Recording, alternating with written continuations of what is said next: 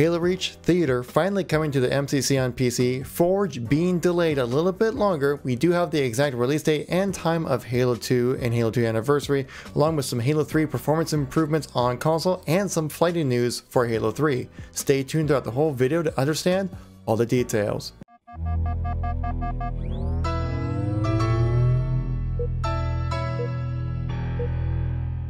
How's it going, everybody? It's Kevin here once again, give you another news informational video when it comes to Halo. If you like these news informational videos, please make sure to tap that like button as it greatly helps out the video and channel, helps more people get the chance to see this video to stay up to date with everything going on with Halo. So let's get right into the content here. As we see every Friday, Postums goes on Halo Waypoint and gives us a nice little development update coming for the MCC. As the flighting process has come and passed and the release date has been announced for May 12th at 8 p.m., what kind of errors and issues were fixed between that time? Was there anything that was new that was brought up? Was there anything that was fixed between that time? Well, in this development update, they go into what's going to be the known issues going into the release of this flight, because they do know that there are going to be some going to make it through no matter what. But we did have some information knowing that they're going to be fixed in a future update as well. So what's all new coming to this next update? Well, for PC players, we're getting Halo 2 Anniversary and Halo 2 as well. Reach Theater mode is coming in, customization for Halo 2 and Halo 2 Anniversary, and weekly campaign challenges, emphasis on the campaign. We did have a previous screenshot of what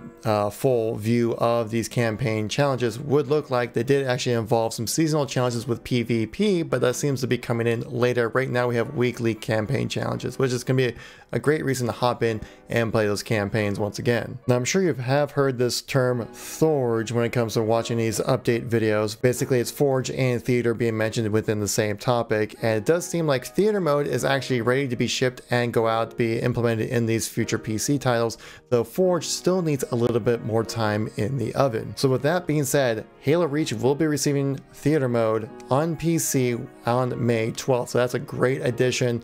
It'll really help out a lot of people who are making like montage clips or anything like that, or machinimas or anything like that, because Theater is a very important tool when it comes to the experience of Halo. In the dev update, they do mention that they've made great progress with Forge and looking like it's going to be pretty close to being shipped, but not quite ready. So I would assume that Forge will probably come with the release of Halo 3, maybe a little bit sooner. Now, talking about Halo 3, there have been some performance issues with it on the Xbox version ever since CE has come to the PC. And that update created some issues.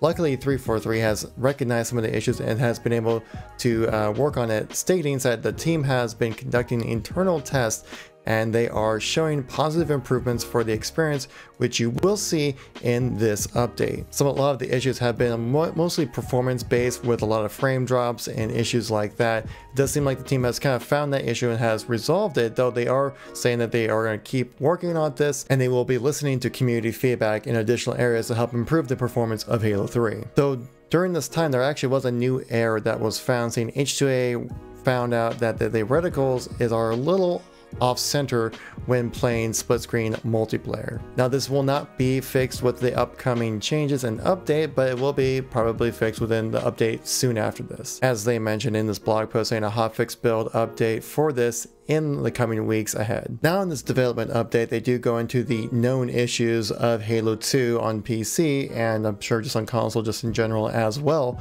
going into this launch. Now, there are quite a few errors.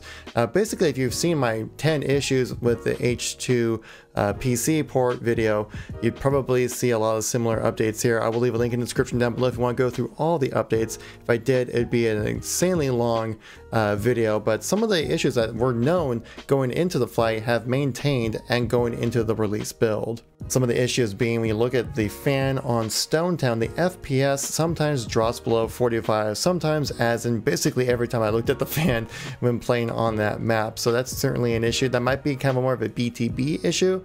I never really played a whole lot in 4v4s, so that could be one thing right there, as performance does take quite a dip when you have all these different things happening on the game at the same time. So maybe it won't be so severe in 4v4s.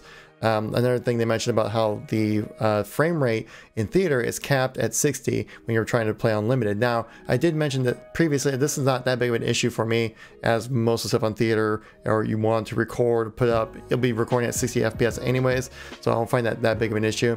But they do mention some things with Halo 2 Classic about how the respawning and the bullet registration don't parody the original game as much as they should. That just kind of feels weird where you have a flight test build. I would feel like that you're going to use that to hopefully take time and feedback to realize what stuff you need to fix and realize before releasing the game. I read a lot of the stuff, and most of it is rather minor, yeah, like things like decals moving when you're shooting, not that big of a deal, doesn't affect gameplay, but things like bullet registration and spawning are quite important when it comes to your online experience. And if you're planning to do tournaments, which we will have another video talking about the HCS Pro scene that's going to be coming around, that we have a big update with that, which will be in the next video, it does seem like you would need to update that to where you'd feel like pretty confident about the experience on that. Now, I do understand there is a tight timetable when it comes to releasing these games. They definitely want to try to release all the games on PC of the MCC before Halo Infinite's launch. And so there is a very tight window when you're trying to get that out there, which is probably about 6 months, something like that. Though the mantra of it's ready when it's ready doesn't seem to be exactly followed, and it seems like a lot of stuff that you doing for the flighting is more alerting issues rather than getting alerted of issues and fixing them before release. Now, my experience with the Halo 2 flighting I thought was really fun. I didn't really know as much about the bullet registration or the spawning system really. I think your casual player like myself won't really notice anything like that, but your very experienced players might notice some differences when it comes to the original games and how they play on the MCC. Again, if you want to check out those known issues, basically just watch my 10 known issues video. It basically sort of has all the important issues you're going to need to know when it comes to the release of this game. Now, a very interesting part about this update, they mentioned about Halo 3 flighting. As we do know, that's the next game coming around here. They do not mention ODST, which a lot of people are speculating maybe ODST and Halo 3 be flighted at the same time,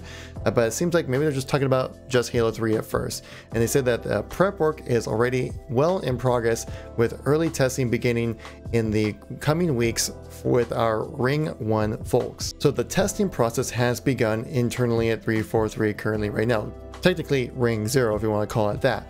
And so we're looking to hopefully have a Ring 1 flight happen within the next coming weeks. I'd probably say 2 weeks would be my guess, maybe 3 weeks. And then generally it seems like once it goes up to the Ring 1 and 2 flighting, about 2 weeks after that happens, we have Ring 3, which would mean we probably will be seeing some flighting of Halo 3 happening next month in June, meaning we might have a release of Halo 3 in July, which would be pretty exciting. It would be a well-timed announcement when it comes to the Inside Xbox event that's coming in July as well. So what are your thoughts on this upcoming update on May 12th for the MCC, bringing Halo 2 and Halo 2 Anniversary to PC? I'm super excited about that. I will definitely be streaming it a ton on my Twitch channel, so link in the description down below. If you guys want to give it a follow there, I'd greatly appreciate it. If you're new to the channel, make sure to tap subscribe to keep yourself updated with all the news and happenings with the Halo universe. We have a new tournament system since the pandemic has taken over, and we have a new system when it comes to the pro scene. Very interested in that. I do enjoy myself some pro Halo stuff with amateurs can be involved with this, so we'll make a video about that one next. Though if you've been out of the loop for the last few days when it comes to Halo news, check out the videos on the screen right now. I got a playlist to all my news update videos when it comes to the MCC and Halo Infinite. So if you guys like these kind of informational videos, please make sure to tap subscribe to keep yourself up to date, and I'll catch you all in the next one. Peace out.